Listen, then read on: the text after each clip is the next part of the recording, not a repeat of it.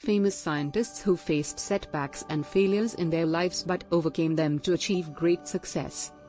Albert Einstein, although he is considered one of the greatest scientists of all time, Einstein struggled in school and failed his entrance exam to the Swiss Federal Polytechnic School in Zurich. Thomas Edison, the inventor of the light bulb, phonograph, and motion picture camera, had difficulty in school due to hearing problems and was eventually homeschooled by his mother.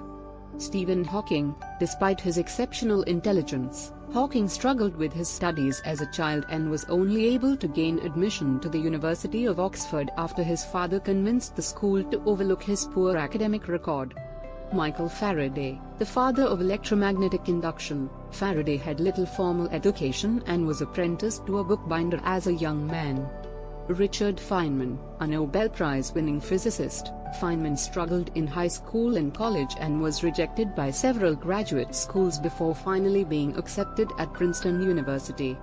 These scientists show us that failure and setbacks are a part of life, and they can often be overcome with persistence, hard work, and determination.